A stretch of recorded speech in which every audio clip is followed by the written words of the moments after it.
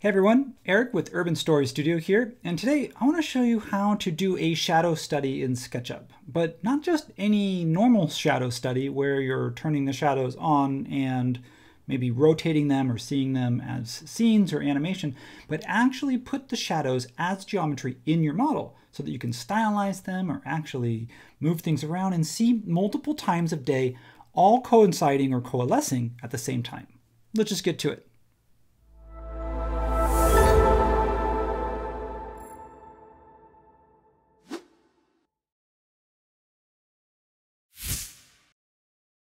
Okay, so I've got a very simple model for this demo. I really just wanted something with an interesting shadow. So this is not an actual project that I'm working on, but I've used this in the past.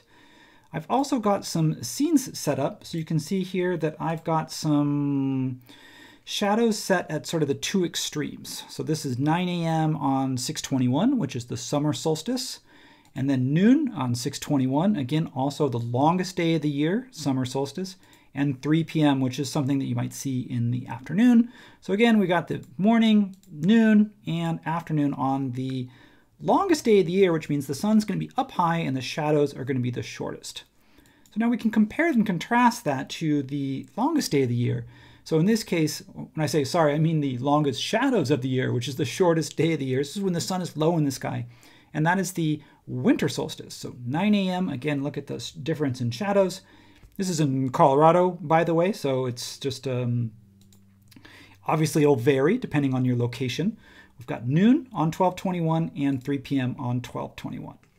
So I can look at this. I've detached my camera location from my scenes, and I've done that on purpose because I don't know if I want to see my shadows move here from perspective, or maybe I want to look at it from top view. So now that's cool. I can see the different shadows, but for example, I want to compare. I want to do a shadow study where I get to see what is happening in this area here, which is the north side of the building, and I want to look at different times of day or even different times of year so that I can see where the sun is and I can really think about planning, like putting a bench or some tables or something, whether I want shade or sun, I know exactly where, no matter what I'm working on, to place it. So this is where a cool extension, it's called TIG's Shadow Projector. I don't know if you ever use this one. It's pretty simple. So one thing we need to do before we can project any shadows is we need a solid plane or face to project onto. So let's just draw a rectangle, and I'm going to set it so that it's facing down. And I don't know if this is my longest shadow, then you want to make sure that you have a plane that covers the whole area that you're working.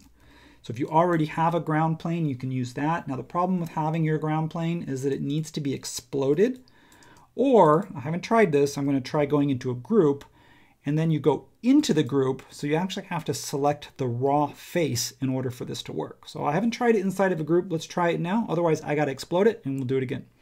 So come up here to Tools, TIG Shadow Projector. Doesn't really matter which order we're going in. I'm starting with 3 p.m., so the afternoon, and New Shadow Projection. There's a few options. We can do just lines, just faces, or faces and edges. Now, I don't really care too much because I can always fill faces in later. I can also always hide edges. But for now, let's just do faces and edges so I can see what that looks like. And I'm going to click OK. So if you can see what happened here, now it's inside of the group. So if I hide this thing, I'm going to lose my shadow plane. But if I turn my shadow off, you can see this is pretty cool. My shadow is still there. My shadow is now geometry.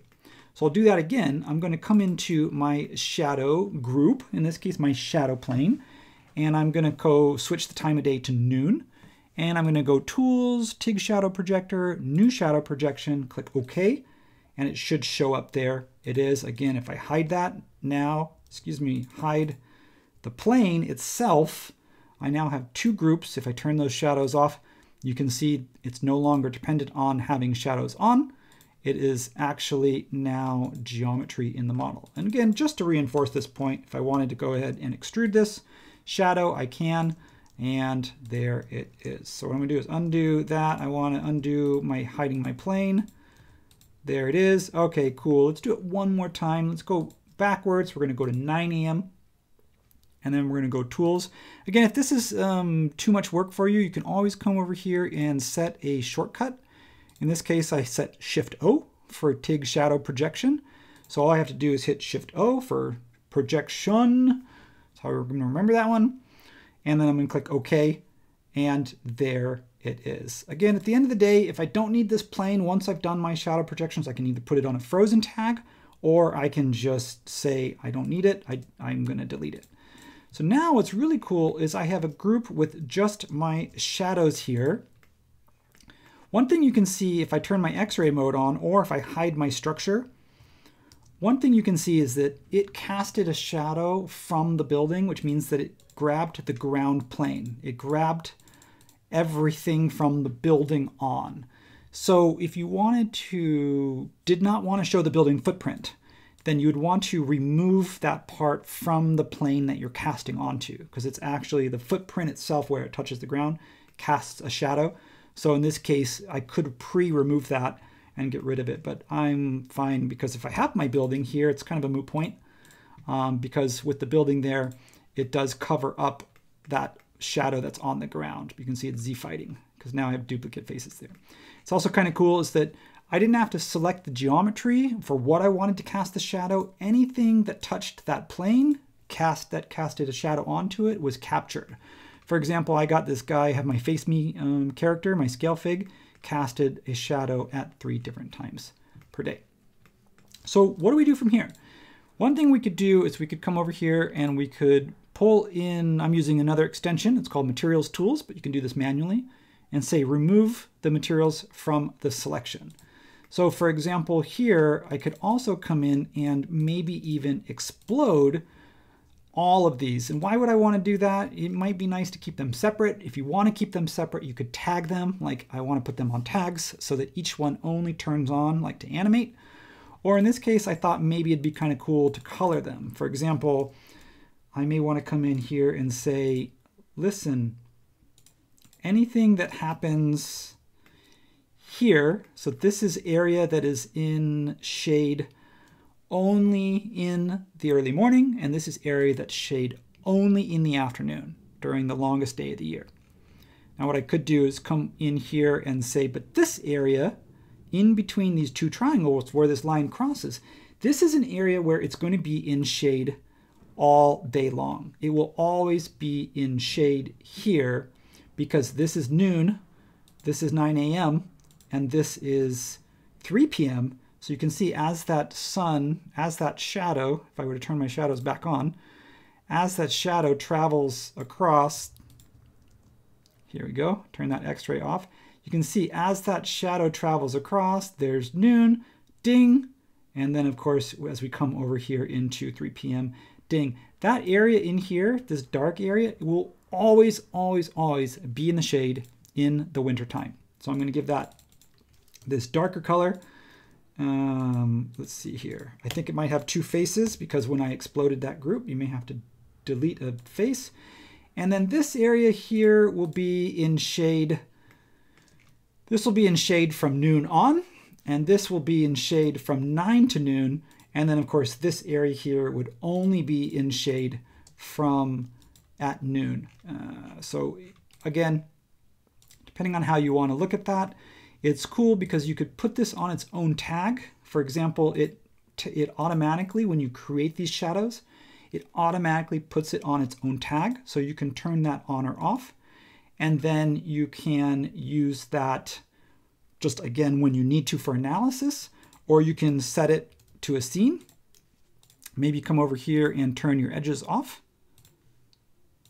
And you can have that in there for a scene that maybe you want to send a layout, or maybe you want to export and do some diagramming over the top and put some labels on it.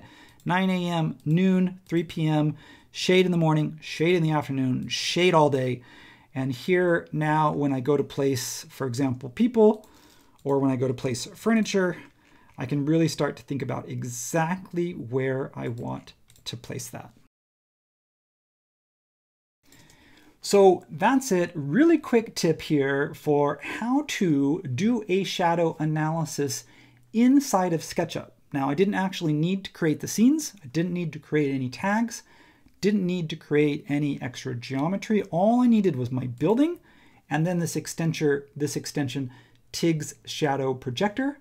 And then I needed a face, an unexploded or a face that I can select that then I can cast the shadow onto.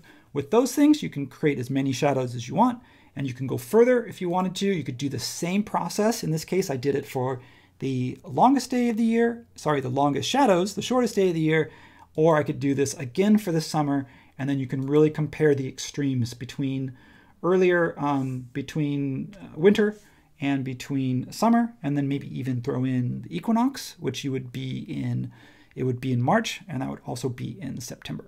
So I'm going to leave you guys there. I want to say thank you as always for watching and supporting this channel as it grows and as I test new ideas and share some things that I've discovered. If you've got an idea for what you want to see, let me know down in the comments below. If you think this is useful, if this is something you can use in your project, I would love to hear from you, and I will say thank you and see you next time.